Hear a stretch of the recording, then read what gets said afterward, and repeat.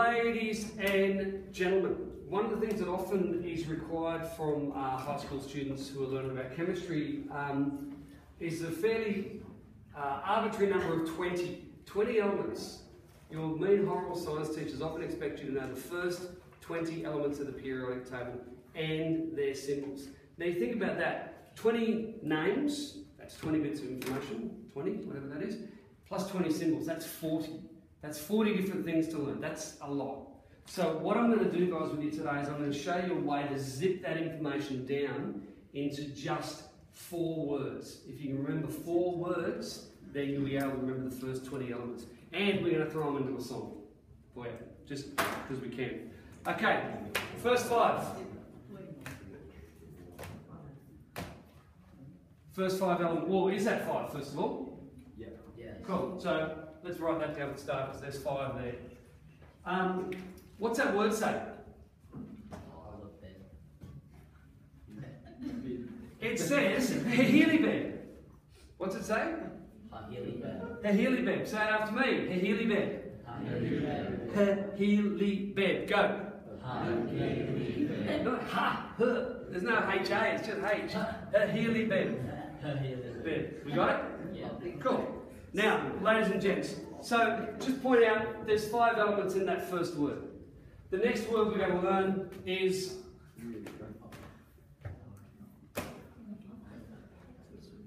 what's that say? Very close. What'd you say? Oh, very close again. Combine those 2. That says synophnana. Say it after me. Synophnana. Go. Synophnana. Synophnana. Easy. Third one. Oh, by the way, sorry, how many elements in that one there? 6. There's 6 in that one. This one here. McGall Sips. Or my girlfriend's an alcoholic, whichever one's easy to remember. Oh, tough crowd. Or slow crowd, one or the other. How many elements in McGall Sips? 5. 5 in that one? Okay. So, and our last word is, what's that say? Clarker. Good. Clarker. It's a little bit tricky because you've got 2 K sounds there. Clarker. Say it after me. Clarker. Cool. How many elements in that one? 4. 5 and 6 is 11 and 5 is 14 and 4 is 20. There's our first 20 elements. Now, let's just practice saying this a little bit. We're good? Okay. Beryllium. Synophnana. McGall Sips. Clarker. Okay, let's try it again. When I point, you say. Ready? Oh. Everybody, when I point, you say. Ready? Do do do do. Do do do. Do kalaka. That's the first 20 elements right there.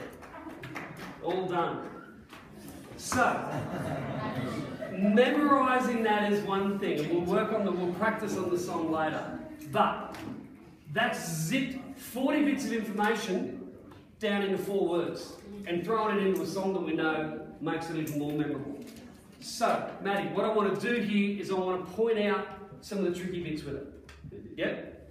So let's have a look. What colours are we going to use? Let's use that one and that one. So the first 2, we've got 2 big holding with H in them. What's the first one? Hydrogen. Second one? He, helium. It's a bit of a no-brainer. Okay. We've got lithium, we've got beryllium. Can I just point out that beryllium is spelt, it's probably the trickiest of the lot to spell. There's a Y and there's a double L and an IUM in there. Beryllium. Okay, followed by this one, which is pretty easy, but similar numbers, which is boron. So we've got beryllium and boron. So we've got a couple of B's in there. We've got carbon, and down here we've got chlorine, and down here we've got calcium. So we've got 3 containing C's. They're pretty easy because Cl chlorine, Ca calcium, C carbon. That's pretty straightforward. But there's 3 holding a C in it. Nitrogen, oxygen, fluorine. When people spell fluorine, they often get it wrong by spelling it like this. They often spell it flowering. See that all the time. It says flower, other way around. Fluorine. Okay? I'll get rid of that one. The next one. What's the next element? Ne. Neon. Neon followed by? Sodium. Good. Now, what's tricky about sodium?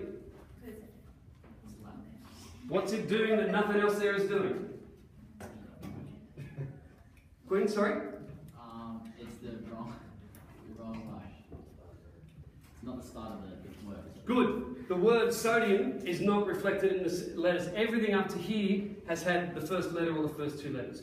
But easy enough. This one here is totally different. So we need to point out that Na is sodium. It's from what I think is the Latin word for natrium, which is salt, which is made from sodium chloride. So the Romans allegedly used to pay their soldiers in salt. There's a bit of a, some people argue that's garbage, but that's where the word comes from natrium for salt. Okay, so we've got neon and sodium. The next one we've got, the next similarity here is silicon and, what's that one? Sulfur, easy enough. Now there is another, no, where are we? Down further. We've already talked about chlorine, calcium and carbon. This one here is the other one that I wanted to point out to you, which is potassium. Why am I circling potassium? Yeah, it's the one, it's the other one in this first 20 that has a symbol that is not related to the word. I can't tell you what that stands for because I have no clue, but it stands for something. Generally, if they've got a letter that is doesn't link to the word, it's usually from the Latin or the Greek or an older derivative of it. So we've got two of them, sodium and potassium, that are different. The word is different to the symbol. We've got a few others where there's similarities. We've got two with H, two with B, 3 with C, a couple with N's in them. So, ladies and gents, let's go through again. Everyone, nice and loud, go. Oh, speed it up. Go again.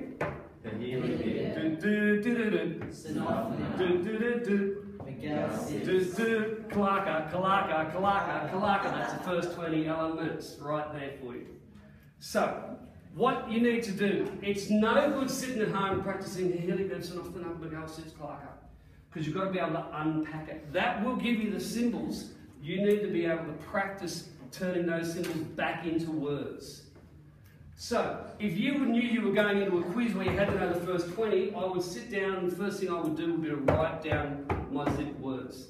And then from those I can unpack that story into, we've already got the 20 elements, and we can unpack that into the names, the 20 names that go along with it. Right, that'll do.